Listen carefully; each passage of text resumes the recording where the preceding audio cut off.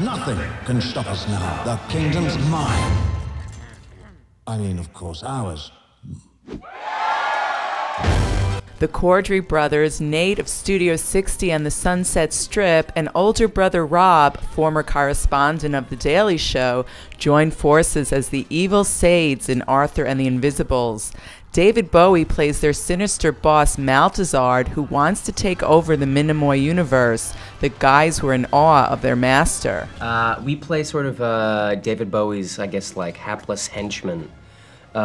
Which is something I aspired to do even when I was 11 or 12. Something I've always wanted to be. I wanted to be in the Spiders from Mars, and that never happened. I wanted to do evil for David Bowie. Yes. Forever. Yes. Yeah. But in terms of cartoon, what we brought to the character, I think this is actually my line, one of my lines, and I think it'll probably be the classic line from the film is, huh? Remember that one?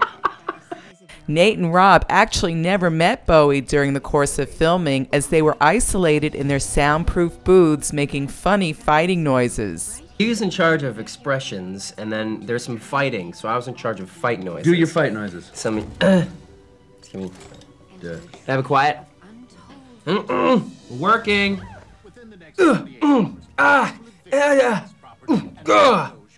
Rob says to prepare for their roles, they dressed up as the characters and paraded around Los Angeles without getting a second glance. I'm going to find the treasure! Follow me.